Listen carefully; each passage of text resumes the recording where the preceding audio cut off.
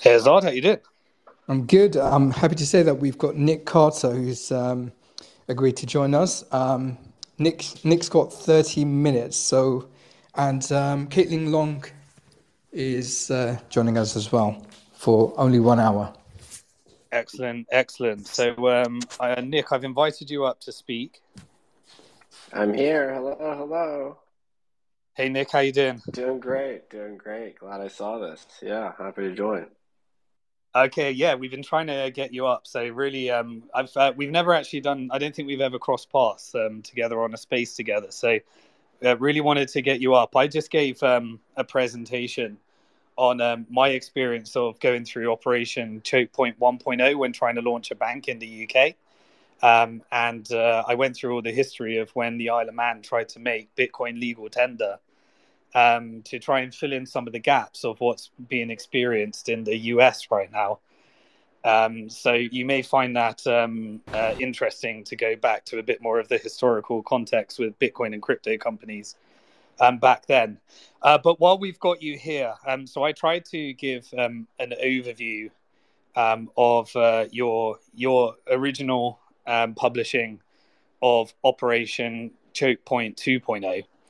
And really, what we'd love to hear from you, Nick, is your experience of. I think when you first published this, it probably came across as a crypto bro, that's a VC in the Bitcoin and crypto space that is probably experiencing challenges with some of its portfolio companies and creating a bit of a conspiracy theory that those that don't back Bitcoin and crypto would use in order to ridicule, into what really I think is pretty much undeniable, and really pointing out some of the flaws and impacts it's had on the greater US banking system. So I'd love for you, Nick, to give us like your quick intro on what it's been like going through that journey from when you published that paper to where we are today. Yeah, for sure. And I see Caitlin's here. So I'm sure she has tons of good insight as well. I mean, yeah, the first blog post I wrote on it, I've actually been talking about choke point for a while, even before the latest round of issues. I mean, what we know now is that after FTX failed, that's when things began in earnest. The bank regulators saw it as their role to prevent another FTX, and they decided to go after the crypto-focused banks. So that was around November, and then it accelerated in Q1 of this year. Um, and Q1, or actually really January this year, a bunch of coordinated actions started happening between the Fed, FDIC, OCC, and the Biden administration itself, the White House. And so at that point, it was pretty clear that there was some, fairly coordinated attempt to, at a minimum, sideline the crypto industry or to prevent crypto firms, in their view, injecting any systemic risks into the banking sector.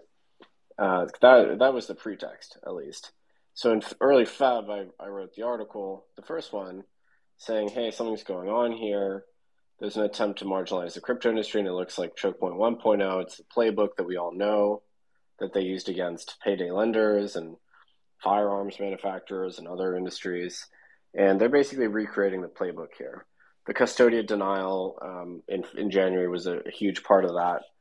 The Federal Reserve creating new rules that they enter into the Federal Register without going through the standard comment period. The White House putting out a statement in January, contemporaneous with the denial. These were all red flags to me. I wrote that article. People thought it was a conspiracy. Shortly thereafter, Signature was seized.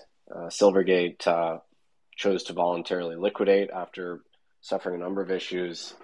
And, tons of stuff has happened since. I think we've had plenty of evidence since then that, not only is Chokepoint 2.0 real, but it probably actually exceeds 1.0 in terms of the vastness and aggressiveness of the action. And frankly, it's not even that covert. It's kind of out in the open. So I don't think anyone's calling me a conspiracy theorist anymore. Right now, what people in the mainstream are saying is, well, yeah, it's happening, but it's a good thing. The crypto bros brought this upon themselves. the banks made risky bets and failed as a consequence. And crypto should be sidelined. Crypto should be, the financial system should be insulated from the, craziness of the crypto market. So basically, people acknowledge that it's real, but the critics of the industry generally think it's a good thing. Unfortunately for them, it's unconstitutional. Bank regulators are not allowed to determine what businesses and what industries are allowed to do business in the United States. That is against the Fifth Amendment, right? It's a violation of due process. It's outside of their regulatory ambit. That's just not what they're there to do. They're there to supervise the banks, not to tell the banks who to do business with. So that's kind of where we are today. And I know there's a lot to dive into, but I'll pause there. Okay, brilliant. And so obviously, like one of the sorry, Caitlin, how long have you got with us? So I think Nick's only got about 30 minutes, right? Yeah, I've got a full hour. Okay, great. So we'll get as much as we can there. So the interesting point, I think, is that the executive order was given to go through the congressional process.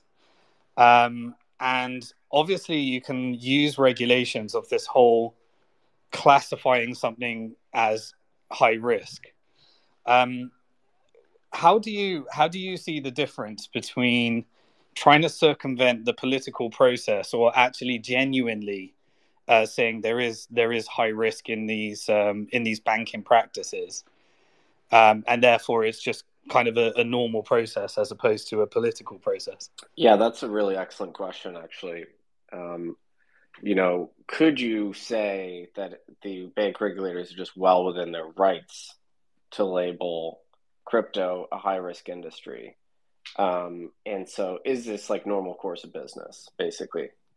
And the question there is like, is there any like solid evidence that banks that service crypto are inherently unstable and like can't do their main job as banks, which is to manage duration risk, liquidity risks? And you might say that in the case of Signature or Silvergate, that's maybe evidence of that.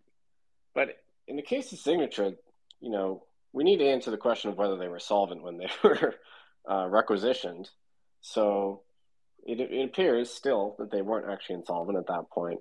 In the case of Silvergate, I would argue that there's extenuating factors, that there was a very aggressive campaign against them from certain senators, certain short sellers, and of course they were facing some investigations at that time.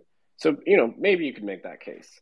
But I think the broader question is there a way to bank crypto startups in a safe way? And if the answer is, of course, yes. And that was proposed by Caitlin, right? That the full reserve model, you're not facing the same risks here that these ordinary banks were facing. So, I don't think there's anything inherent about crypto, about banking crypto companies, that means that you can't functionally be a bank. But that is the tack that the regulators are trying to take now. They're going to the banks and they're saying, you can't have crypto as your primary business. You can't, crypto can only be an ancillary part of your business. That's what they say. They've gone to the bankers, they've said you can only have 15% of your deposits serving this industry. In so doing, I think they're overreaching. And I don't think there's any like factive case that you can make that says the crypto is inherently impossible to serve from the perspective of a bank. Yeah, which is a perfect segue to Caitlin's side, because really the solution to high risk banking, whereby people could you've invested a chunk of those deposits, and you could be invested, have to sell at a loss because people need to demand those deposits. The ultimate way is just to say, okay, you can serve the crypto banking industry, but why not be full reserve? And so that brings up another interesting situation I'd love Caitlin to comment on and answer this question. And then maybe you can go through your history with what you tried to do with Custodia. Is if the government allowed a full reserve bank in a time like this, is the issue that because there is no risk in a full reserve bank, that everybody could take their money out of a fractional reserve bank and put it in a full reserve bank? And is that the political issue? Well, that's definitely part of the political issue, but the honest truth is that that's not what would happen. And for two specific reasons. One is the capital requirement is really high. Okay, so the fees that a full reserve bank is going to have to charge in order to cover, its capital is going to be high, right? So by definition, a full reserve bank, which is not able to subsidize the fee structure with interest income that a fractional reserve bank can do, by definition, the full reserve bank is the high cost producer. Now, some people are willing to pay that cost. It should be their choice. But the other piece is that full reserve banks, because they don't lend, are not going to be able to pay competitive interest that a fractional reserve bank is able to pay. Now, what people don't understand, well, they should, but the obfuscation of the existing system is no one knows, and we saw this in the crypto lenders, no one knows what the real interest rate should be to compensate the depositor for the counterparty risk that your financial institution is going to default. And I was warning people, Simon, I think you and I were on a couple of podcasts together. I was warning people, these 9% yields look fat, but no one knew whether the BlockFis and Celsiuses and Voyagers of the world were solvent, and those 9% yields or even 20% yields, no one knew whether those were going to compensate people for the default risk. And in the end, guess what? They didn't. They were way too low. So coming back to the full reserve question, it boils down to full reserve banks by definition are going to be the higher cost producers and lower interest rates, if any at all.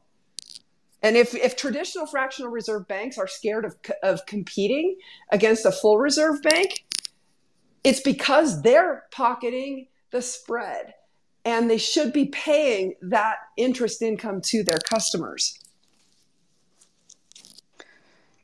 Interesting.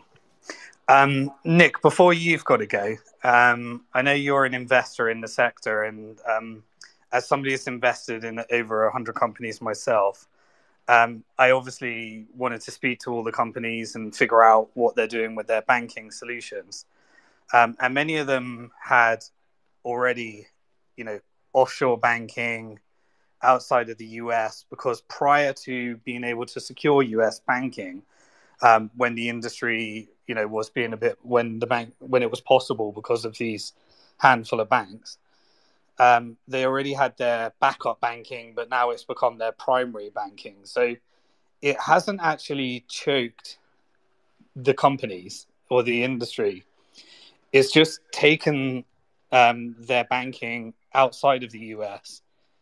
Are you experiencing some of the things? So obviously the same. I've seen a big exodus towards Hong Kong. I've seen Hong Kong come along and say, we'll license those exchanges now. We see this as an opportunity. We'll bank those companies.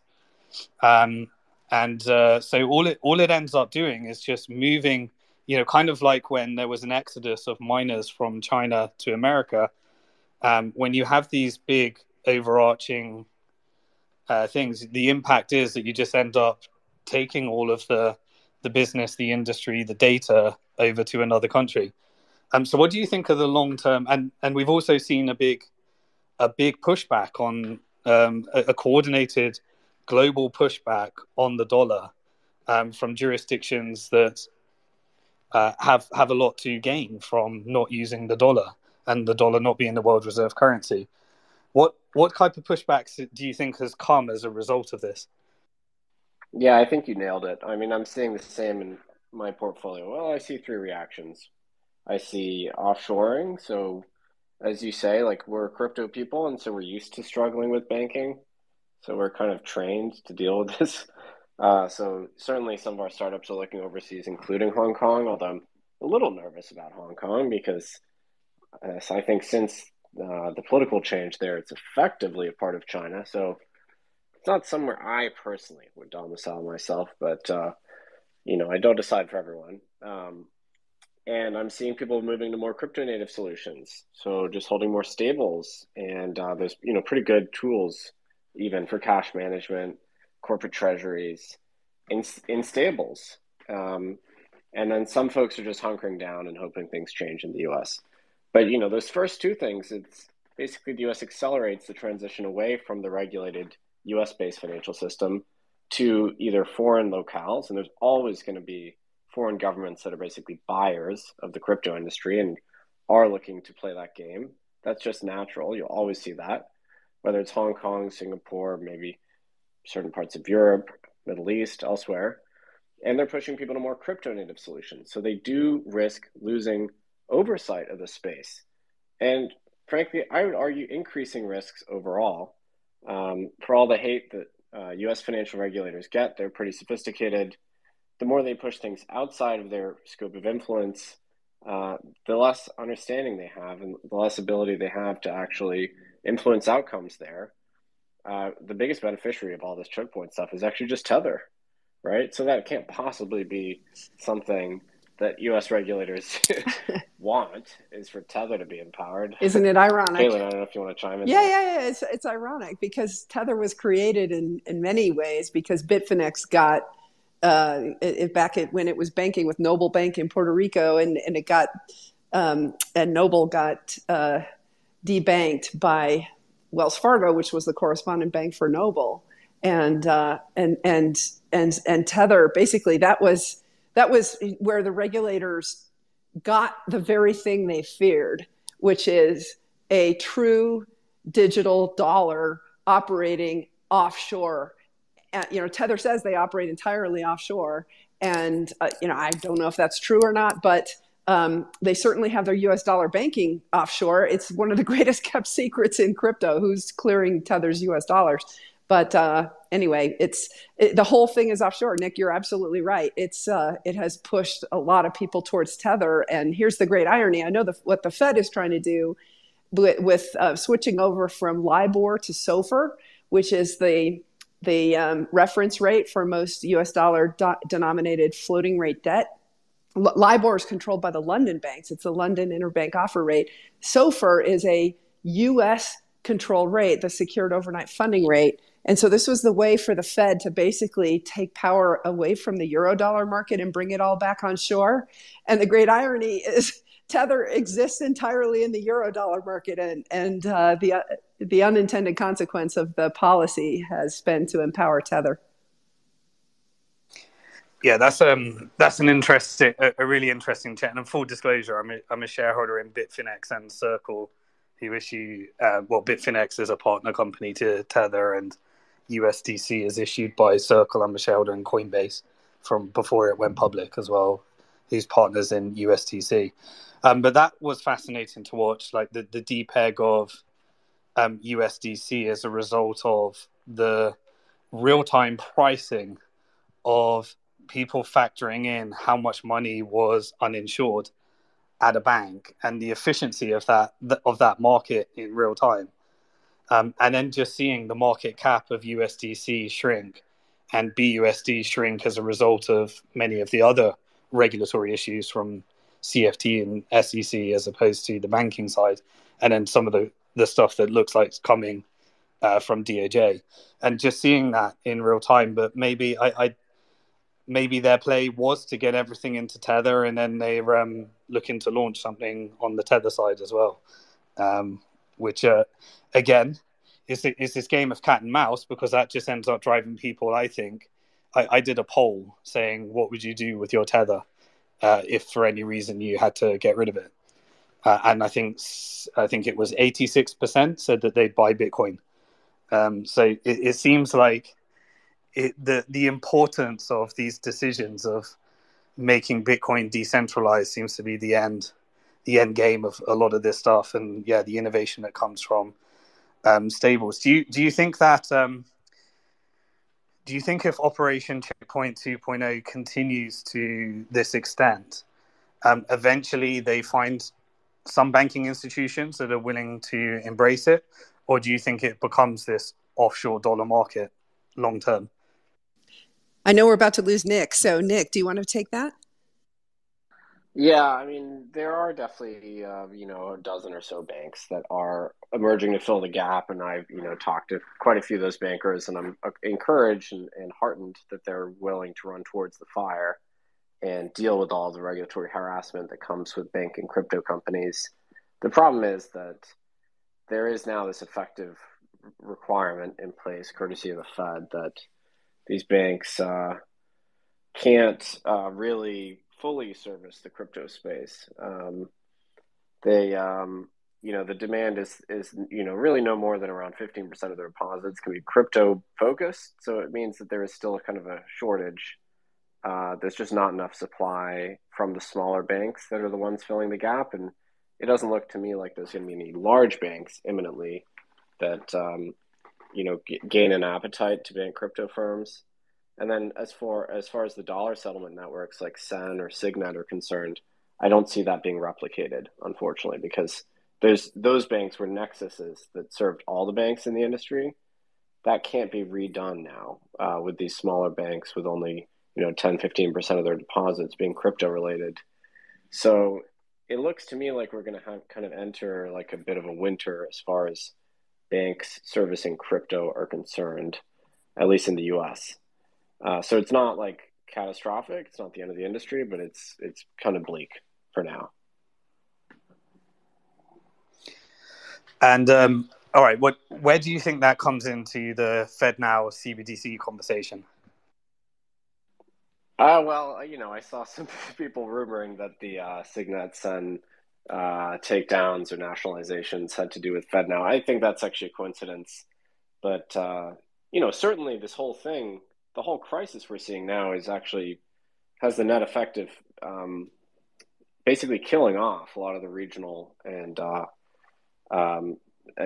community bank sector. I don't think there's any reason now why people would choose to use those banks if they feel that deposits are uninsured, if yields are much higher with treasuries. So that whole thing is a massively centralizing force, and it does funnel deposits towards the systemically important institutions or into treasuries directly. And so I do think it adds fuel to the fire for a CBDC, because now the question is, why would anybody hold their funds in a commercial bank? Why not just bank with the government directly? Well, if that's the case, why doesn't the government become that bank instead of just issuing treasuries? So certainly feels like somewhat concerted effort, although in the US, I'm kind of heartened by the political pushback against CBDCs that I'm seeing both in Congress and at the state level. So I'd be shocked if they did try and push a CBDC through. I don't think that they would have support for it. So thankfully, there's people holding the line there, at least as far as I can see. Yes, it seems like a great way of getting, if you can get your debt ceiling up to 51 trillion, seems like a great way of finding a market for your treasuries, which is educate the world on the whole uninsured banking side. And you found internal demand for your treasuries where there may have been a lack of demand as a result of some people trying to remove some of their geopolitical exposure. Yeah, unfortunately, I have to hop, but thanks for having me, and I'm sure the rest of the conversation will be awesome. Hey, Nick, yeah, thanks for joining. Really glad. And we'll catch up another time. Thank you. Amazing work. Yeah, indeed. Thanks, Nick. Simon, can I pick up on one of the threads here that there's something much broader than crypto going on, which is that the banks in the US, the banks' technology has atrophied. And it really goes back about 20 years when the Fed told what was that? Atrophied. What's that? It didn't keep up. Okay. And we've seen this with the Wall Street Journal story that broke the news that when Silicon Valley Bank was trying to transfer collateral, it got Bank of New York to agree to transfer the collateral after the 4 p.m. deadline, but the Fed didn't have the ability to transact and needed to run a test trade. And then they made the decision that the so-called wire room, which is where the Fed wire happens, was closed at 4 p.m. And there was a really interesting, I apologize, I don't have off the top of my head the person whom I should credit for pointing out that the Fed kept the Fed wire room open after 4 p.m. in order to help AIG. And it didn't for Silicon Valley Bank, which is an interesting fact. So what's really going on here is where I'm going is there's an anti-tech move that's broader than just crypto. And it's because certain banks got ahead of the Fed in its tech. Okay. And so about 20 years ago, the Fed basically said, look, all the banks in the US, of which back then there were, 7 or 8,000, it's now down to 4,600-ish. All the banks had to connect with the Fed, integrate with the Fed through an approved integrator. And the Fed, and these firms are Fiserv, FIS, Jack Henry, those are the big ones. And basically they were granted de facto monopolies by the Fed because all these banks had to choose one of those approved integrators and buy their software. Well, as someone who's starting a bank, one of the interesting things that most folks don't realize is that those approved integrators, which again have the monopoly, they have such pricing power and such asymmetric power over the banks that they require the banks to enter into 5 to 7 year contracts with them that are irrevocable. And if the bank goes out of business or if the bank gets sold, those contracts have to be paid out in their entirety. This is one of the biggest issues that happens in bank M&A. Okay, I'm getting into the weeds here to make a broader point, which is that when the Fed gave those companies de facto monopolies, requiring all the banks to have to pick one of those, what do you think they did with their technology? Do you think they had any incentive to upgrade it? No. Most of them haven't even had APIs, application programming interfaces, for more than a year or two, and the ones that they have are really not something that a software engineer would consider an API. Okay, so now step back. Now that I just painted that picture for you, that the Fed itself didn't keep up with the technology and that these approved integrators didn't keep up with the technology either. So now you have these three banks, Silvergate, Signature, and Silicon Valley, that all had very active API development businesses. They basically built middleware. I talked to one of them. I won't disclose which one. They spent 4 years building the middleware to be able to offer a real-time payments network that was running 24/7, 365, that had on the back end the horse and buggy rails, right? They had a Ferrari front end, but they had a horse and buggy rail on the back end. And how do you integrate to make something like that work? You've got to build what software engineers would call middleware. Okay, but now recognize what I just laid out for you is that those tech forward banks were very scary to the Fed because they didn't have the upgraded systems themselves. Now, the Fed has known this. This is not controversial. I'm not saying anything that's new. Because the Fed has known this. They've been working on their real-time payments initiative since 2016, which was the precursor to FedNow. So they've been working on this for 7 years. But the interesting thing is that, as we saw in that Wall Street Journal article, the Fed couldn't do anything that was out of the norm in order to accommodate Silicon Valley Bank. And it would have had to have run that test trade, and the wire room had already closed. So was it because the Fed didn't want to, or was it because it didn't have the technology to? And if there are any journalists listening, I hope you pick up this thread, because there's a very big story behind the scenes that I don't think anybody's picked up yet, which is that this is really, truly an anti-tech move, more so than anti-crypto. It's broader than just crypto. Fascinating. You are giving me PTSD, remembering when we were trying to create the bank in the UK, and we were looking at the different technology providers, and the fees that they were charging was just, there's no way to build a business model that works here. Correct. And our solution to them was, can we just build direct onto the Bank of England API? And that, and that's what we were trying to propose to them. And instead they would, no, you have to build on top of another fractional reserve bank, and they keep their monopoly. And any new entrant has to build on top of them. It's just introducing these layers and layers of fees, just making it completely infeasible on just this crazy technology, or layers and layers of technology providers, when we have the ability to move money in real time now. That technology has been around for more than a decade. Why is no one doing it?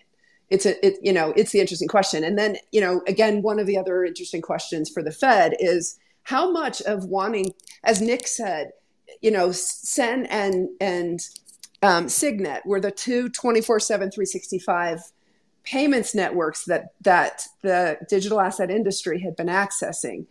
They've both clearly been, shoved into the corner, if not ultimately shut down, right? Nick has himself done a very good job asking questions. Why is it that Signet was not part of the FDIC's receivership program? And didn't the FDIC have a statutory obligation to find the least cost resolution for Signature? And by not selling Signet, which clearly has value, then were they violating their statutory obligations? These are the questions that Nick was asking. But I've just painted a context for why they don't necessarily want Signet to exist. And so net, there's, if we step back and think about the implications of all that I just laid out, right? The three of the most tech forward banks are now no longer here.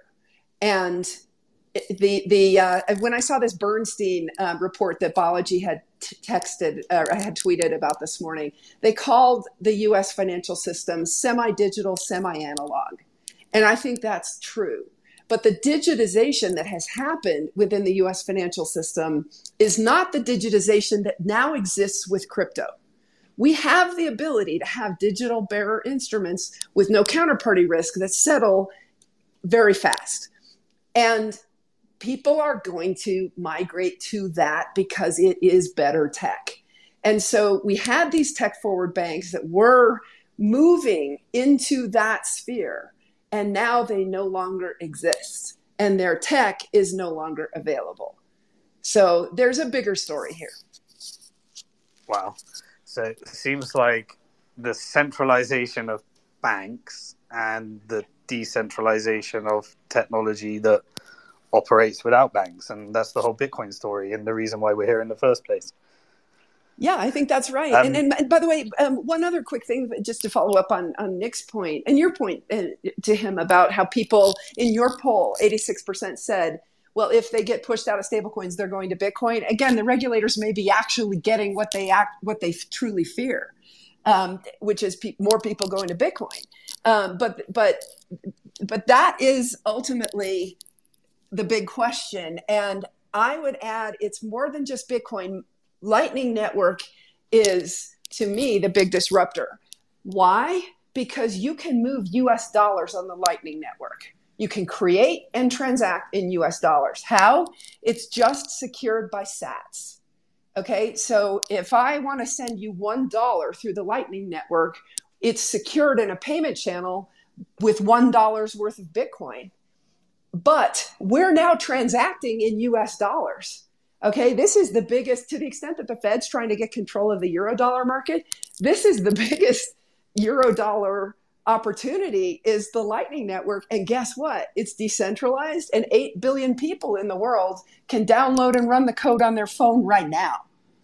So the only question is, in my mind, how fast is this going to take place? That's one of the reasons why we just don't understand why the regulators are shoving all of this into the shadows. It accelerates the adoption of these new technologies, not the other way around. Although I realized that I kind of submitted a plausible answer as to why they're doing what they're doing. It's because it reveals the antiquated and atrophied nature of their own technology.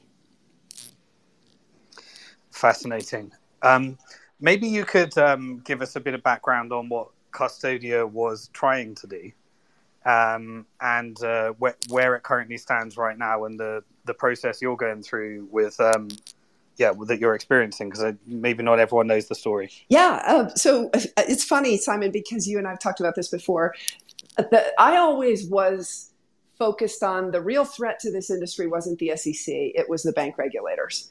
And, most folks have spent their time throwing shade at Gary Gensler, but I always knew that this ultimately was going to happen. It was, Ryan Selkis at Masari in his year-end reports likes to say the single biggest point of failure for the industry, given the market structure that it had, was indeed U.S. dollar banking services. And I think we've just proven that out.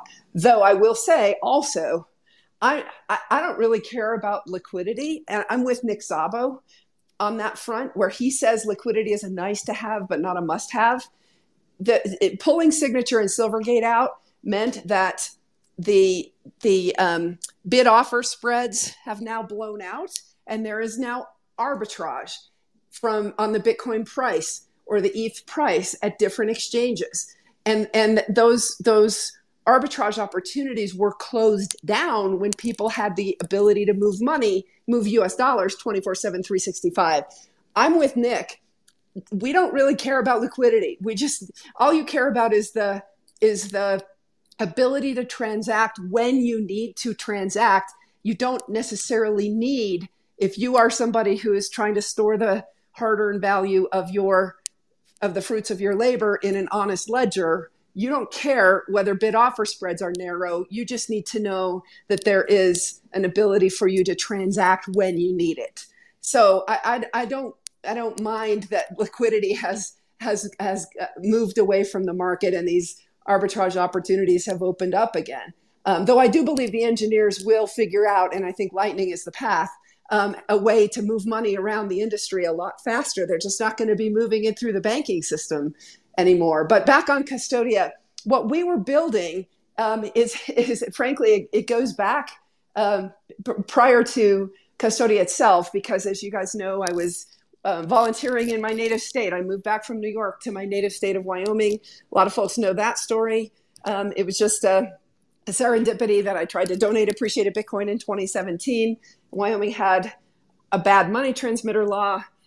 I helped the state get that fixed, volunteered to help the state when I tried to donate appreciated Bitcoin, and none of the Bitcoin companies could service a Wyoming customer. Circle and Coinbase, for example, had pulled out of Wyoming in 2015 due to the bad money transmitter law. And I volunteered to help get that fixed. And then one thing led to another, and the whole thing snowballed into the broader initiative. And one of the things that we were hearing in 2017 from a number of, probably 24 at least, entrepreneurs who testified at the Wyoming legislative hearings, that they kept losing their bank accounts. And that was the number one thing that they needed solved, because there were legitimate businesses, legitimate startups that got debanked in 2017, 2018, and their businesses had to close their doors as a result. And so that's what Wyoming set about. It was actually Commissioner Faulkner, who's now the CEO of Fortress Trust. So he left the banking regulatory world and started a crypto company. He came up with the idea of an uninsured charter. Why is the uninsured charter so important? It dates back to what we started at the beginning in this conversation with Nick. It was Operation Chokepoint 1.0. The whole notion that the FDIC could pick and choose which industries by applying backroom pressure, which industries the banks were allowed to bank, was something that ultimately the legislators, in their wisdom in Wyoming, really negatively reacted to. That if the FDIC was going to be over their skis, going beyond their statutory authority and picking and choosing winners through the safety and soundness, I put in air quotes, process of regulating banks, then all right, we're going to have an uninsured charter. And if it's an uninsured charter, then it cannot lend. And so the charter was enacted by Wyoming in early 2019. There were 2 processes of public comment. All of this, by the way, was done in public meetings. And there were 2 processes of public comment for the rules that were enacted. and the charter applications opened October 1st, 2019, and nobody showed up. And I was working. There were more than 150 interested parties that reached out to the Wyoming Division of Banking back then, and none of them made it to the finish line. And so I was working in and around trying to help companies come to Wyoming. And long story short, when nobody showed up, I rolled up sleeves and said I would do it. And so we started Custodia, a 100% reserve non-lending bank. That was our proposal, was to keep all of our cash in a Fed master account, plus all of our shareholders' equity in a Fed master account. That's where we get the 8%. A lot of people have asked about, how is it that you were going to keep $1.08 for every US dollar deposit in cash in your master account? Where's the 8 cents of extra cash come from? It's the shareholders' equity. It's the capital requirement. And I alluded to this back earlier. It's a really capital intensive business. So therefore, you've got to charge high fees to cover your cost. And that's one of the big reasons why I've never been worried that this was going to take money out of the fractional reserve banking system, because it's going to be more expensive by definition to bank at a 100% reserve bank. And then on top of that, Custodia has proposed to provide custody services for Bitcoin and ETH. So it's US dollars and custody services in a compliant manner. And we spent 2.5 years working with the Fed until, and as I've said, it's now public. We did a lot of work with the Fed last fall. In September, October, we got an exam in September. This is all public information disclosed in the 86-page order that the Fed released last Friday. And we got an exam letter in October. Bankers will know, of course, when you get an exam letter, you get a decision and you get a list of things to work on if the decision is not no. Well, the decision was not no. We got a list of things to work on, and we were working on a remediation plan. There's lots of references to that in the Fed's order. And then all of a sudden in January, total U-turn and complete change in posture. And we got blindsided, and suddenly the answer was no. So that's where we are. I brought Mike up stage. Mike, did you want to ask Caitlin a question or just add to the conversation? I was actually just here to listen to Caitlin, Simon. I'm actually babysitting a newborn right now, but you invited me, so I decided to come up. Yeah, thank you. She's 11 days old, and she's rocking in the bassinet while I stroll around in the living room. But I always love listening to Caitlin. I'm a believer in what Caitlin's trying to do. It doesn't surprise me that the powers that be in the banking system would try to make the rules so nebulous that it would basically dissuade good entrepreneurs with good ideas from actually building something of value that might compete in a way with the traditional banking system. So none of this is surprising to me. I hope, Caitlin, you used a lot of phrases in the past tense there. I hope you're not assuming the war is over yet. I assume you're going to continue to fight. But yeah, maybe that's the right place to take the conversation, is given where you're at now, what levers do you have? What legal avenues do you have? What's next? Well, listen, there's only so much I can say right now, but stay tuned. I have said publicly, it is far from over for Custodia. There are certain things, of course, for which the door has been slammed shut, but it is far from over. It is public information that we do have a pending lawsuit that was filed last June. Obviously, I can't speak to that at all. And then we are an operating Wyoming bank. We got our certificate of authority. We actually had 2 exams. We had a Fed exam. This is all public information now. We had a Fed exam last fall, and we had a Wyoming exam. Wyoming gave us our certificate of authority to operate. We also paid an independent consultant to review us as well, and they also cleared us to operate. So the one that didn't clear us to operate at the time said you have a few things to work on, and then months later, of course, changed its mind. That's all public information. Again, I'm pointing back to the 86-page order. But long story short, we're an operating Wyoming bank, and have the ability to launch. And so stay tuned. It's going to take us a little bit of time. We obviously had to regroup, but I think you're going to like what you see. And so I guess the follow-up question, though, then is, even without a Fed master account as a operating Wyoming bank, are there compelling services you can already offer to people in all 50 states today, even if they're not residents of Wyoming? And what changes if and when you're successful in getting a Fed master account? Yeah. Without giving away any non-public information, but what are the step function changes that happen with a Fed master account versus what you can do now? So the Special Purpose Depository Institution Charter, again, uninsured, non-FDIC insured charter in Wyoming, is recognized in most of the U.S. states. It's very state by state as to which activities are recognized. And some states like New York make you jump through extra hoops. So long story short, thanks to an act called the Regal-Neal Act, states cannot discriminate against other states' state chartered banks. We have what's called a dual banking system in the U.S., where states charter banks and the federal government charters banks, and they are equal. And so, no, it's absolutely not the case that you have to be a resident of Wyoming to be able to do business with a special purpose depository institution. But in many states, it's a state-by-state analysis as to which types of products, and indeed whether you're dealing with businesses or retail. And Custodia's business model is businesses to begin, and so we would not be opening individual accounts anytime soon anyway.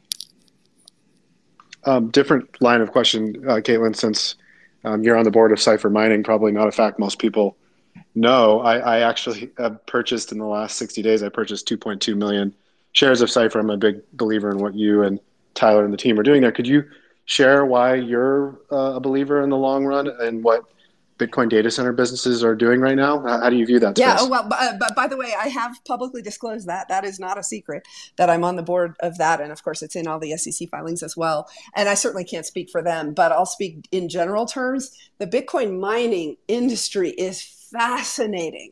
And what is happening, as you're seeing, is the hash rate in the Bitcoin network keeps hitting all-time highs. I don't think it will continue indefinitely. There's still a shakeout of essentially what's happened in the industry where there was overcapacity for a while. But it is a very interesting business, and what makes me in part interested for the industry as a whole. I won't speak for Cipher because, of course, I'm not authorized to do so. But what makes me interested as a whole is that you're now seeing hyperscale data center professionals get involved. And in the beginning, as you know, Mike and Simon, Bitcoin mining was done by individuals in their garages, right? Way back 10 years ago, when you didn't need a special computer and you didn't even need a special chip. But yeah, I still got my milk crate. Yeah, there you go. So, but it evolved that ultimately you need these application-specific integrated circuits, ASICs. And so it has turned into an industrial scale business. But what happened is a lot of hobbyists got involved. Now what I'm seeing is that you have hyperscale data center people getting involved. And it is just turbocharging the efficiency of the Bitcoin mining business. And I wish Nick were still on to talk about the environmental aspects of this. I am so impressed by the engineers that I've seen in Bitcoin mining, beyond just Cipher, just the efficiency and markets work. They have such an incredible incentive to find the cheapest cost, and especially cheapest cost energy, and especially if it's a publicly traded company, of which there are many, because of the SEC requirements. They're staying generally away from fossil fuels. And so you're really seeing the greening of the Bitcoin network as more capital has come into the US miners, and the engineering that goes into taking the power and turning it into digital value is just incredible. I'm so impressed. But I'm not an engineer by background. I was amazed when I visited a Bitcoin mine recently, and just was amazed at the engineering and how much it's changed in the last few years and gone to just a different scale. Yeah, I can confirm that. And Caitlin, unlike you, I am a Reg FD spokesperson for Iris Energy. Ticker there is IREN. So I'm allowed to say that we are extremely bullish on the space and would agree with all of your comments. And I would recommend to people to take a look at both Iris Energy and Cipher Mining. Both companies have no debt on the balance sheet. Both companies develop and design their own data centers. They use their own heat engineering, right? They're securing low cost, primarily renewable power. In Cipher's case, again, I'm not on the board of Cipher, so I can speak about it just as an independent observer. Cipher has one of the most interesting models because they've co-located their facilities with wind farms. Two or three of them are JVs with a wind farm provider. So basically, their power is 100% renewable in that case, and it is very, very low cost. And in fact, most of the analysts, including Needham and others that cover the space, have pointed out that Cipher has among the lowest all-in energy cost per Bitcoin. So again, really interesting comments, Caitlin, and I would say Iris Energy agrees with you and on your comments. Fascinating, actually. It comes quite full circle because I believe I remember all of us in some capacity have had an interesting relationship with Alex Majinsky. Obviously, Caitlin, you were on some of those infamous podcasts and interviees where we were on together. We were on Simon, together. We criticized. It was me and Caitlin. Yeah. Now, one interesting thing, Mike, is very fraudulently a chunk of our Bitcoin ended up with about 120,000 ASICs right now that are sat in warehouses with only about 17,000 of them plugged in. And we're going through the process of trying to legitimize those assets for creditors right now. There's a bunch of the top mining companies that are looking to try and support creditors in a recovery. So you might want to take a look at it. It's quite an interesting because all of the debt gets wiped out because we are the debtors that were defrauded. There's an opportunity to try and put those to good use and turn that shit show into proof of work and something that actually adds to society. So it would be very interesting to see some of those. But there's a lot of people in that process right now, so it's quite an interesting turn of events. And that's the reason why you're seeing a break in the correlation with the Bitcoin price and the hash rate, which historically had been very correlated. And it's not right now. The hash rate is hitting all-time highs. And of course, Bitcoin is significantly off its all-time high. And it's what you're talking about right now. There was a bubble, right? We were obviously, at the end of ZIRP, zero interest rate policy. There was too much debt, too much money chasing too few goods, too much debt that was brought into the Bitcoin mining industry, and a lot of machines got invested in with that zero cost money, and now there's a huge shakeout happening, and that's part of the reason why you're seeing hash rate climb to all-time highs, because the money was sunk into them, and so the investors are just trying to recover some of their cash. And of course, with Bitcoin's price where it is, it's in general profitable to mine, not in every situation, but certainly in many situations. And so it's like you said, people are scrambling to buy those on the secondary market and turn them on and start mining. Yeah, one other thing, Simon, I would just mention is that when Caitlin and I were on Scott Melker's podcast with Alex, one of the biggest triggers for me to know that something was wrong was that he took the deposits from customers that were liquid and needed to be available for withdrawal and put it into an illiquid mining business at the peak of the cycle when rigs were at the highest price, land was at the highest price, Bitcoin was at the highest price. The secret to this industry is that mining is a very profitable business at the peak of the cycle, and it's a very brutal business at the bottom of the cycle, and it's progressively getting more challenging as difficulty goes up, hash rate goes up, and the halving happens every 4 years, which is an effective halving, right, in the amount of Bitcoin that you can even earn from a market share standpoint. And so I knew there was something wrong there when they said they were going to take that business public at a time that nobody could go public in the spring of early spring of last year. The last point I make on this before I got to drop off because my baby's crying a little bit here, but the last point that I think is really important is that M&A is not as accretive in Bitcoin mining as it is in software or other industries, because each one of these facilities is different. A lot of people are using immersion, some are using air-cooled, some are using hydro, right? Different geographies have different power regimes, different power sources, different power prices, different operational issues, different issues with municipalities who are trying to limit mining in their jurisdictions for counterproductive reasons.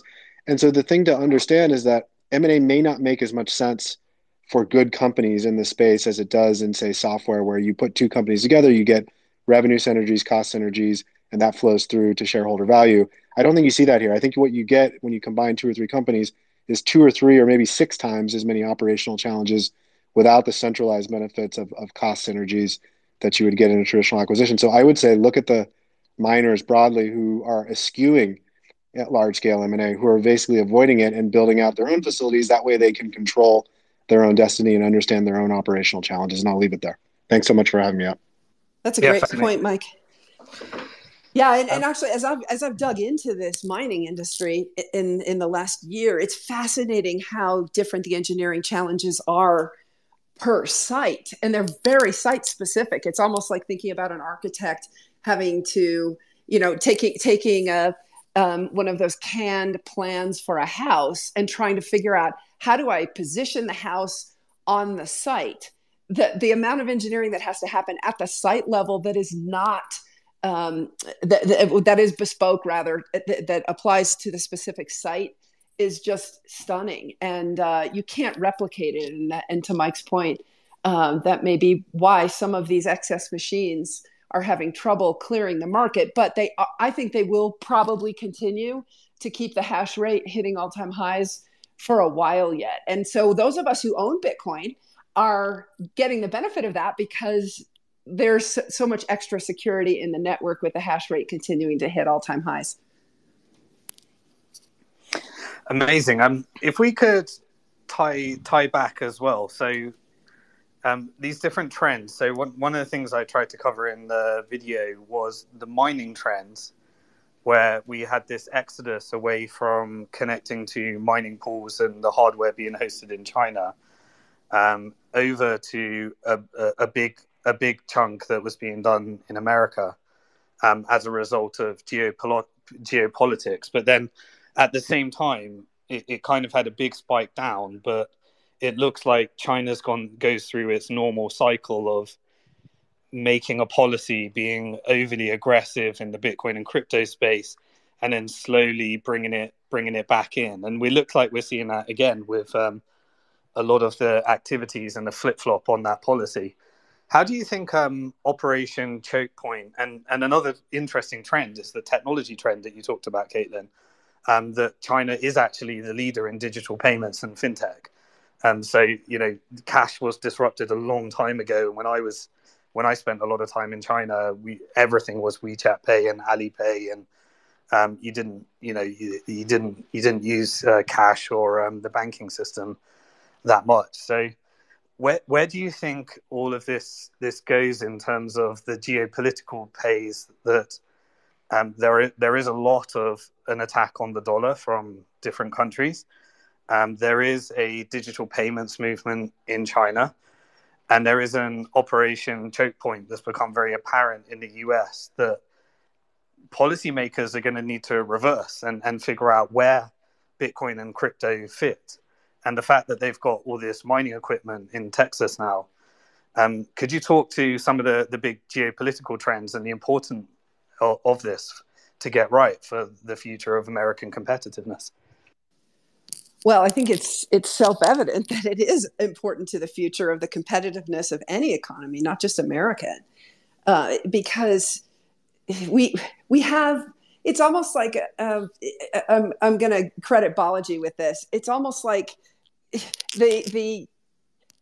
it's like when the Russians in the Cold War saw what blue jeans were and knew they wanted them, right? And so, that kind of zeitgeist helped overturn the Soviet control in 1991. And there are 22% of Americans who own crypto. Okay. Yes. Is it rife with fraud? Yes. Is it rife with over-leveraged business models? All of which should be burned to the ground. Yes, absolutely. But are there legitimate uses of faster, better, cheaper, and more transparent payments? You bet. And that is going to rise from the ashes. And that's why it is of strategic importance to any economy, because people will vote with their feet. This whole notion that we're basically going to shove out the most tech-forward banks and try to go back to the analog world that's regressive. People won't stand for it. Those 22% of Americans that own crypto they do skew younger from an age demographic perspective. And many of the younger folks have never set foot in a bank branch. I just got locked out of one of my bank accounts, and you know what they told me to do? Go to the bank branch. I can't imagine, a Gen Zer hearing that from their bank and saying, I've never had to go to a bank branch before. What do I do? Because they're just going to vote with their feet is the point. There's no stopping this. And that's what surprises me and disappoints me about the Biden administration choosing to clamp down on this in a way that's going to send it into the shadows, because it's not going to stop. They're not going to solve the problem by shoving it offshore and into the shadows. The problem that they're faced with is a banking sector with atrophied technology, old technology, that just can't keep up. And I think this just got revealed in a massive way in the last month since the bank failures and the bank runs began. And it absolutely is an interest rate policy issue. Nick made that point. He's absolutely right. But I think there's a big operational issue as well, which is people expect 24/7, 365 payments in this day and age. And if the banking system cannot provide it, and if FedNow, one of the things a lot of people are talking about, including that Bernstein report, when FedNow comes online in July, that's the Fed's 24/7, 365 payment system that I alluded to, that came out of that Faster Payments Initiative, started in 2016. It took them 7 years to build. Now it's coming online in July, but they're not going to require the banks to keep more cash. I asked the question rhetorically. During the weekend when Silicon Valley had failed and there was a question about signature, can you imagine if FedNow had been operating, how much deposits would have been flinging around the system that weekend, because you could move it 24/7, 365? And the cash needs that individual banks are going to need are going to go up massively. And I have not seen the regulators tell the banks, you've got to hold more cash. And for the community and regional banks, one of the biggest issues is that because they have not been subject to the Basel III requirements, they have not held a lot of cash, and instead they invested a lot in long-term treasuries. That story's been well telegraphed in the press. And if they have to liquidate assets, they will be liquidating them at a loss, and that stresses their capital. So there's a catch-22 here. I am not sure that the Fed is going to launch FedNow in July because of this very issue. It's going to stress the liquidity in the banking system even more than it's stressed now. Or the other alternative is that right now they've proposed to launch it with a $100,000 limit. And maybe what they end up doing is reducing the limit. But the other thing that some folks have pointed out is that in the event that there were a weekend where there was a lot of bank run activity and a whole bunch of money was just flinging around on FedNow, the chance that the Fed gates you and essentially shuts that access point down is pretty high. It's kind of like what happened to the hedge funds in the 2008 financial crisis. A lot of them just said no more withdrawals. But that's the kind of thing that prompts a confidence crisis in the status quo system and causes people to go, again, vote with their feet, to download the code and start running some of these open source financial technology protocols like Bitcoin, like Lightning Network, like Ethereum, whatever, what have you. 8 billion people have the ability to download that code and run that code on their phones right now. It is not a question of if, it is a question of how fast. Fascinating.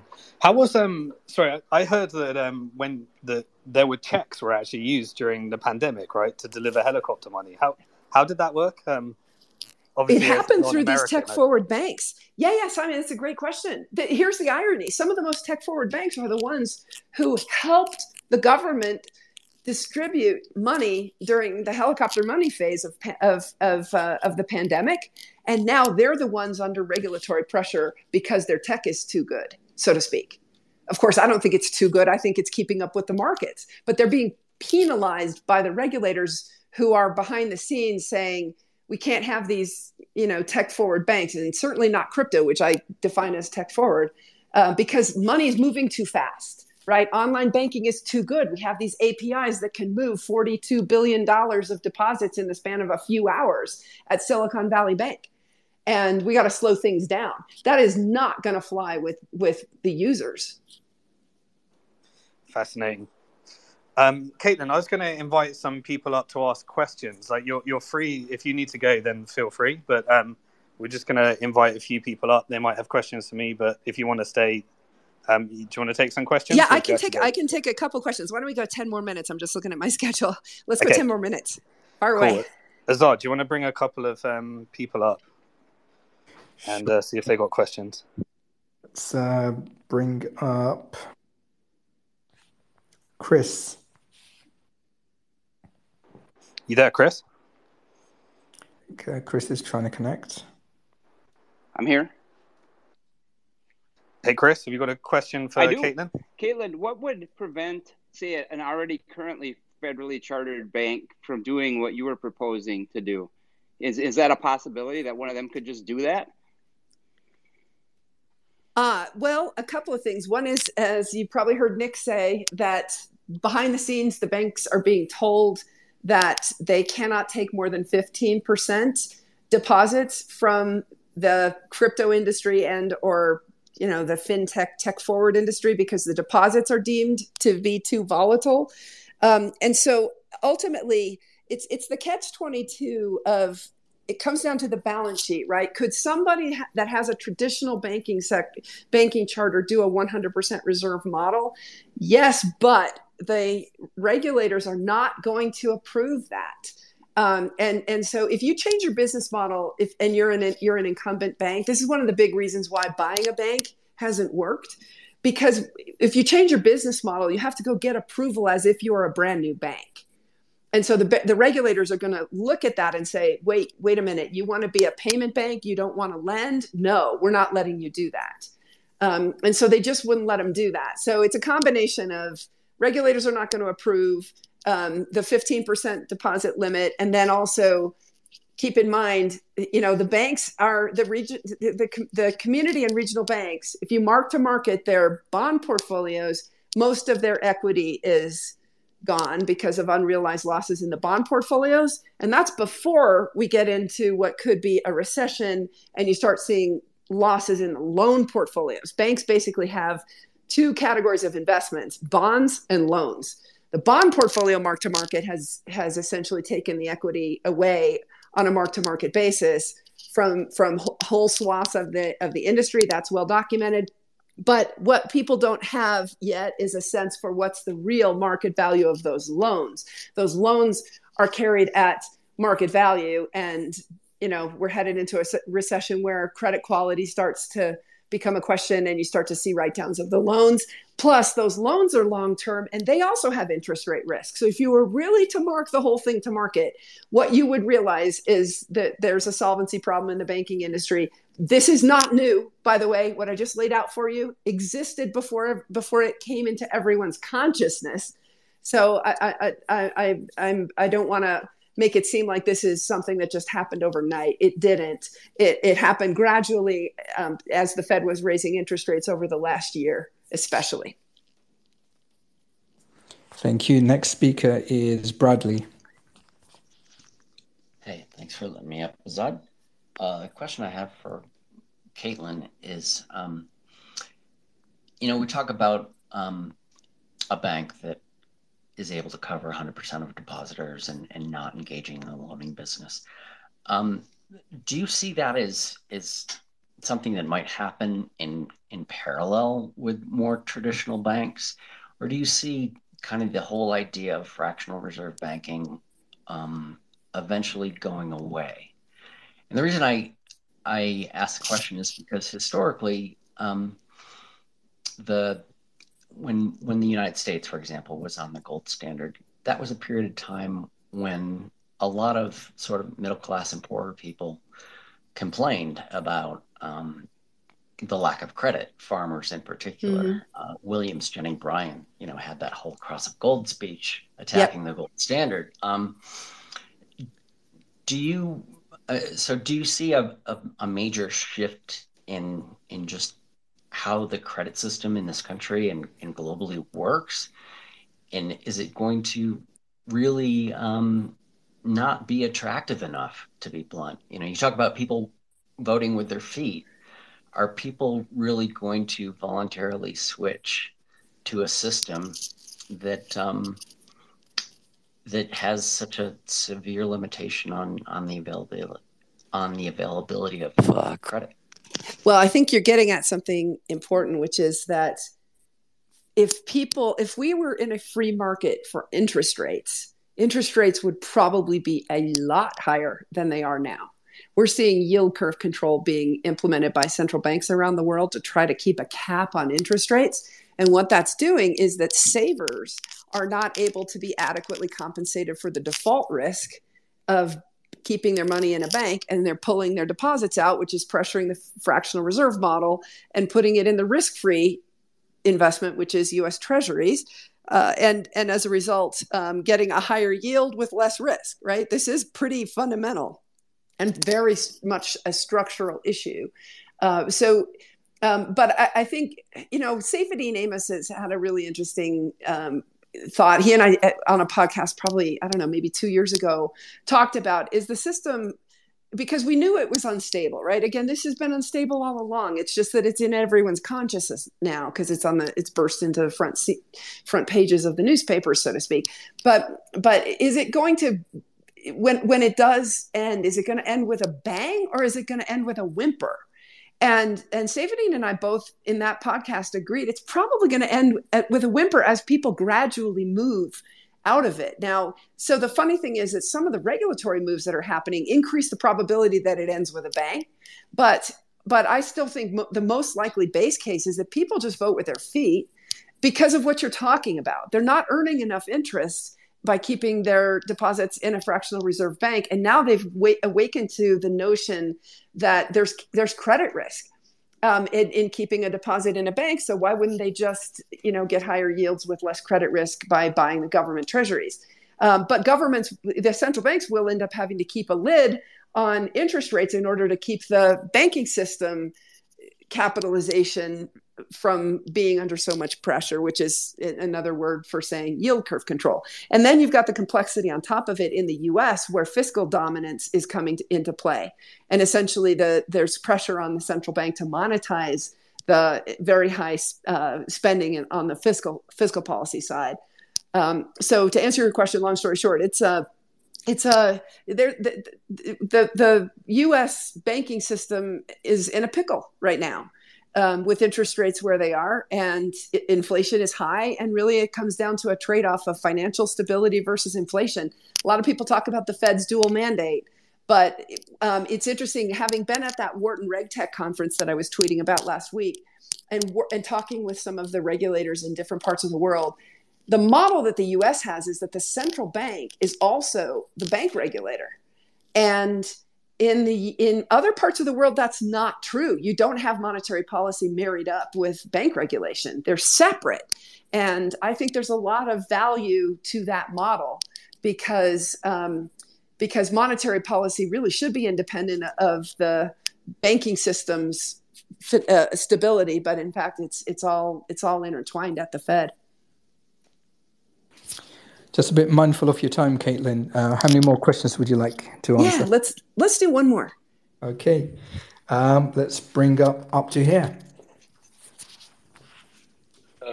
Hi there. I actually had a question for Simon. Do you hear me okay? Fire away. Yes. Should we do mine after Caitlin? Yeah. The other question. No problem. Okay. Okay, who's got a question for Caitlin? If you could just put your hands up, I'll bring you up. If we don't have any, then should we let you go, Caitlin, and I'll take mine, or you can hang around? Yeah, that sounds great. Why don't I exit stage right?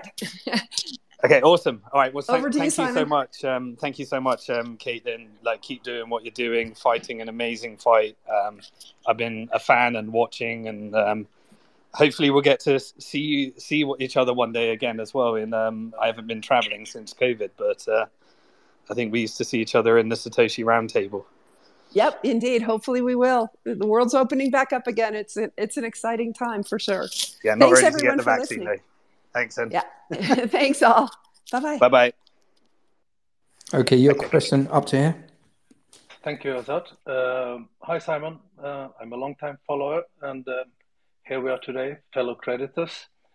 I would like to share a thought and ask your opinion about it.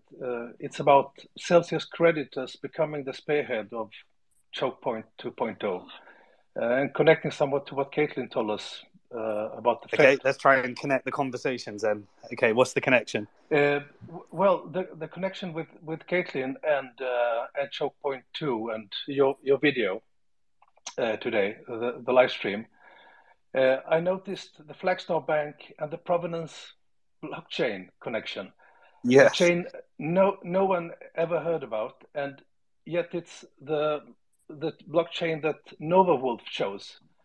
So it seems to me like Celsius creditors became part of Chokepoint 2.0 more or less by chance, and it explains why NovaWolf, deeply entrenched TradFi people, as I understand it, are not concerned about regulators, and it would be because they are put in place by regulators. It would also explain the silence from UCC and also their unbridled support for the choice of NovaWolf. Whatever wriggle room the regulators had planned to give crypto, it seems to be through, at least in part, Flagstar and Provenance.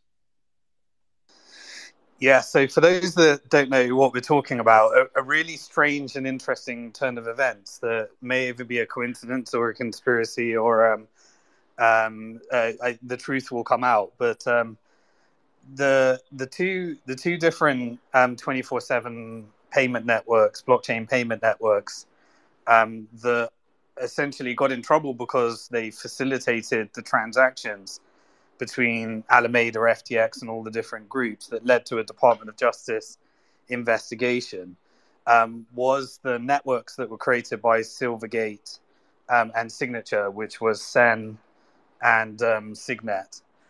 Now, as part of Operation Chokepoint, the only banks that were not allowed to have a rescue from a syndicate of bidders or other banks, or were kind of shut down unless you get rid of your crypto business or get rid of the network, were those two banks. So that's an interesting turn of events. But the bank that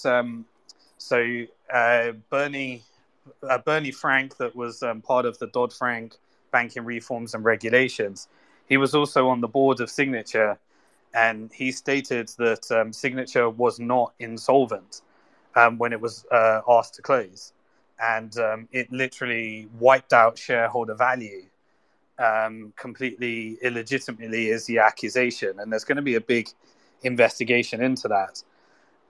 But the bank that ended up acquiring them is one of the banks that's a part of a new blockchain that I tried to use, called the Provenance blockchain. And the only reason I used it is because a syndicate of companies, Figure, NovaWolf, and some mining companies, are actually putting in a bid in order to drive the recovery for Celsius creditors and reorganize the assets.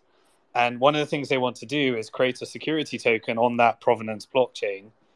And when I wanted to use that service, if I ACH'd some money in, because I didn't have access to the US banking rails, I could Swift money in, and then it minted some new stable coins on the Provenance blockchain, is my understanding of how it worked. So it's pretty interesting that is also the parent company bank that is been selected in order to drive what is meant to be a competitive bidding process.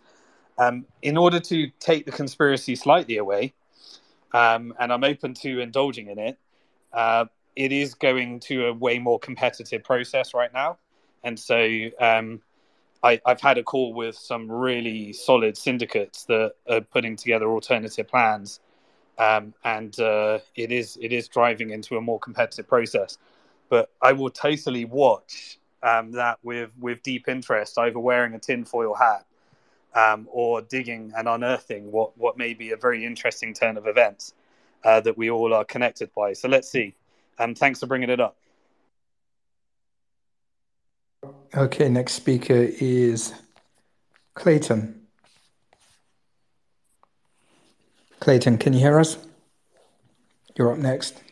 Yeah, I can. I was actually going to ask this to Caitlin, but and by the way, I posted the article she spoke about Silicon Valley Bank.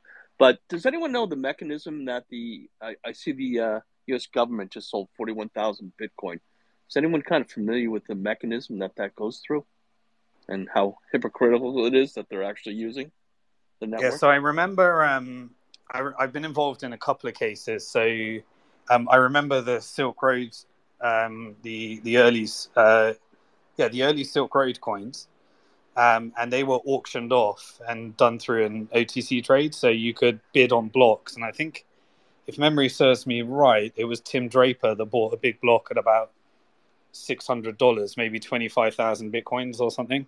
Can't quite remember. And I remember everyone was laughing at him because they crashed down to 300 after his purchase.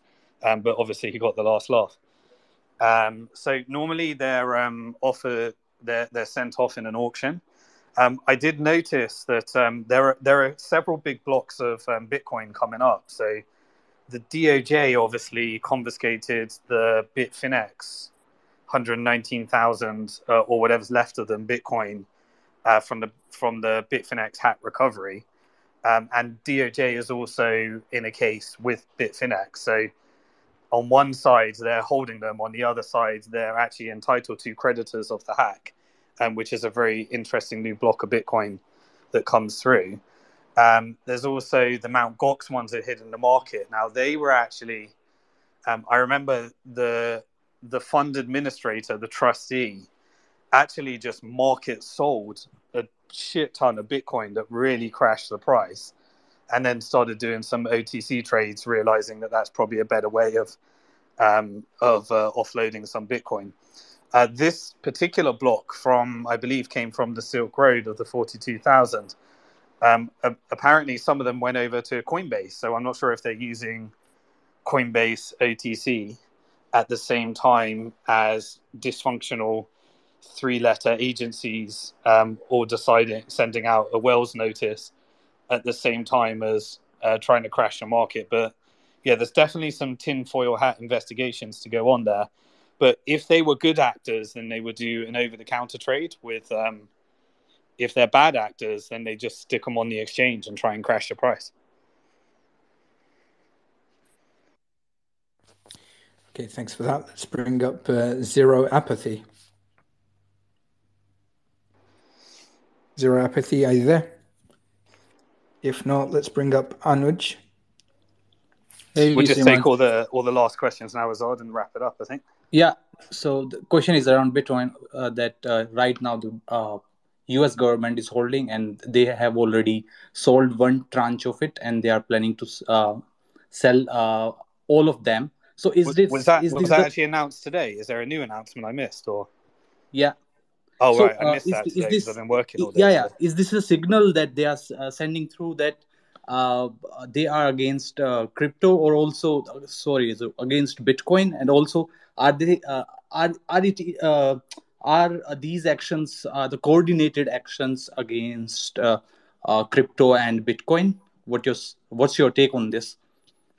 My take on it is, if I had 42,000 Bitcoins and I chose this moment to sell it, then I'm a fucking idiot and shouldn't be in any kind of treasury management. And it's probably why they work in government in the first.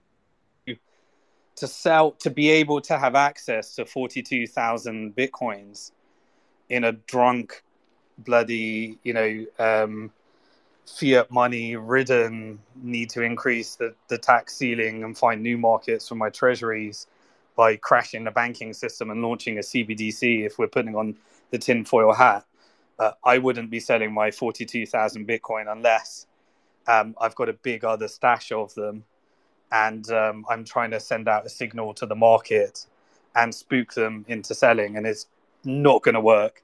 It's going to backfire. And congratulations to anybody that picks up some of those Bitcoins in the current market.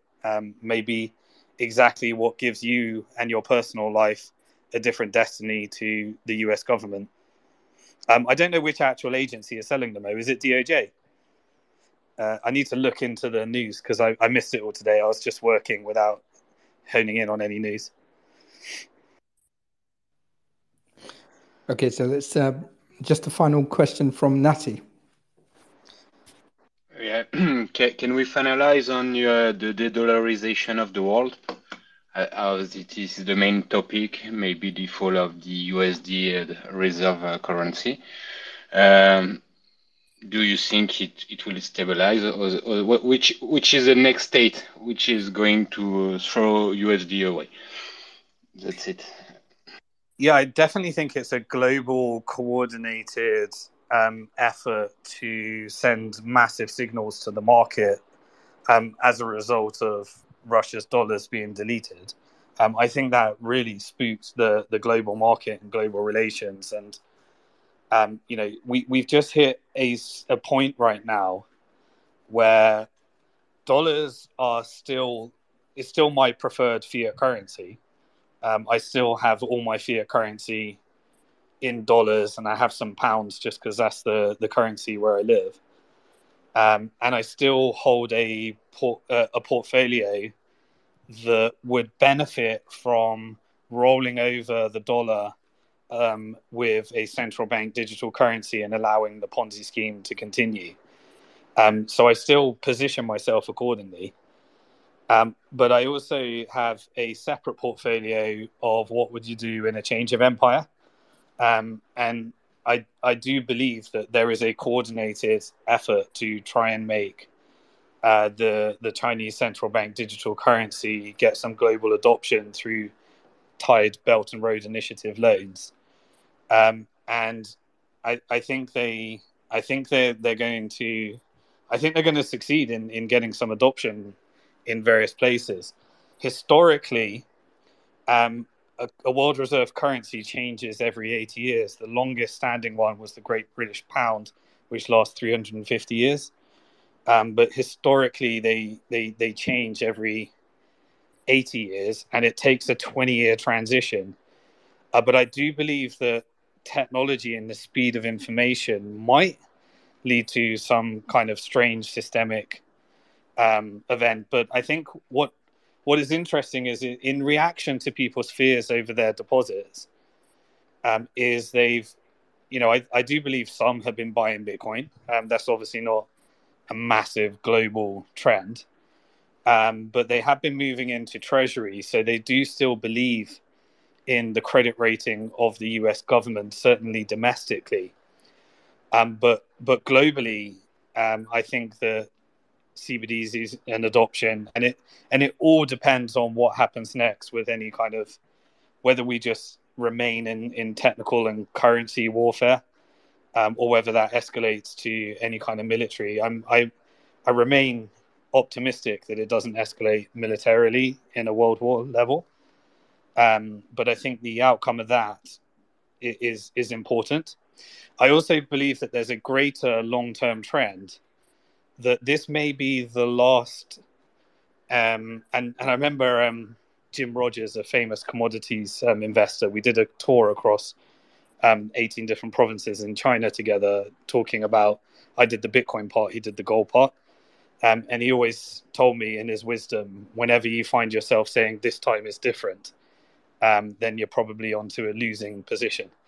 But I do believe this time is different in that this could be a last empire and technology that I believe a bigger trend becomes more important than any government. So I think artificial intelligence in the next 2 decades can do currency controls and management of stabilizations of central bank digital currencies significantly better than any human could. And so that I think has a big play in what happens when we hit that singularity point. And I think that happens in our lifetime. So whether the dollar can continue to roll over is still an important currency. It's still a flight to safety. But the rest of the world is seeing less importance in it. And as I covered in my book, the end always comes when your credit rating is significantly downgraded, which was the fall of the banks, Silicon Valley Bank and Silvergate.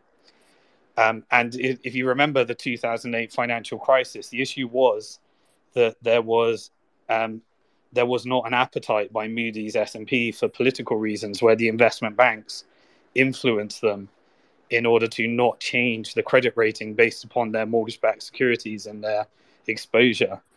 And so it's political sometimes why your credit rating doesn't get downgraded. But when it does get downgraded, and the US credit rating did get downgraded during the last financial crisis, but it was obviously rolled over instead. But when that happens, it changes the dynamics of the bond market, and the bond market tends to be able to forecast these things and tell you the absolute truth. So these are all incredibly interesting times that we live through. I do think we live in a multi fiat currency and Bitcoin world. And I do believe that fiat currency issued by central banks will be faster, cheaper, and better for making payments. And the drug to get people to download that wallet and accept it is either some kind of universal basic income or bank failure, where you download the currency to not lose your deposit instead of an FDIC backdrop. And I think that will be the drug. I don't think we're there yet in order to do it, but I think everything's pointing towards that. And then it becomes about how suppressive do you get when you ultimately control all the power of how people spend. And government's track record is that they get very suppressive. And so from my perspective, what I'm seeing right now is the US looking more like China every day and China looking more like the US every day, and meeting in the middle with a suppressive central bank digital currency. And the future of the currency that people want to use, from my perspective, is the one that allows you to save in Bitcoin and hard money and doesn't get suppressive around that. So Operation Chokepoint is a demonstration that when you get suppressive with your policy around technological innovation, you could just accidentally crash the banking system. And that's a fascinating thing, which is hyper accelerated by many of the things that Caitlin was talking about, this technology, this lack of technology innovation, but also the speed at which information is traveling, and the fact that we're all discussing this on Twitter Spaces. And for the first time in human history, people actually care about the geekiest, most boring topic that I've been studying my whole life, like how banks work and bank charters and the laws and regulations around it. The fact that everyday people that have been victims of crypto Chapter 11s or bank failures, the fact that the world's speaking about that and we're on Twitter Spaces and everyone can engage, what a fascinating time to be alive. And I think that's a great place to end. I think Chinese yuan will certainly have an attempt to try and get there, but I think it doesn't really matter in the end, because I think technology creates a currency that we probably couldn't imagine. And the only thing that can combat the suppressive reduction in freedom, liberties, and privacies, and everything that's important into free society, the only thing that can combat that is proof of work. And so wouldn't it be beautiful if through some of these failures and crazy events like these Chapter 11s that we ended up powering some of the most largest proof of work and driving innovation, and the whole ESG narrative of trying to take down Bitcoin because it's bad for the environment turns out innovating one of the most significant movements in electricity and technology that really changes the world. And I think that's what Bitcoin has consistently done, consistently proven that whatever you throw at it, it finds a way of adjusting. And we go through the next cycle. So I'm still also a believer that we have survived the quantitative tightening cycle, which is this 4-year cycle. And I think the cycle continues, not financial advice, but I think it continues and reaches new all-time highs. We've gone through the regulatory crackdown. We've probably got a few more in our industry. We need to find out what the world is going to do with Binance, and what the US is going to try and do with Tether. And those are all a few more dramas to come back. And then we see what happens when the adults in the room, in the banks and the exchanges and the traditional regulated players enter the market.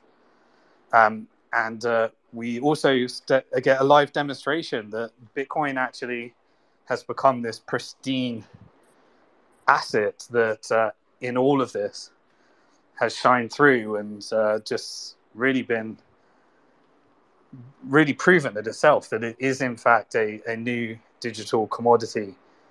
And yeah, it's volatile, but if we get through the next cycle and the cycle after that and the cycle after that, I think it cements itself in the world as digital hard sound money. And I'm just feel privileged and grateful that I'm alive to experience that with all of you as well. So always remember, you're alive at one of the most interesting and exciting times in financial history. And if you enjoy this, please do share it. I'll put it up on YouTube when we get some chance as well for those that prefer YouTube. And yeah, we'll see you next week. I'm going to be doing more practical personal finance stuff on preparing for a Bitcoin and central bank digital currency world and how I manage some of my own financial affairs to try and protect myself in a world of massive uncertainty. Okay, thanks everybody.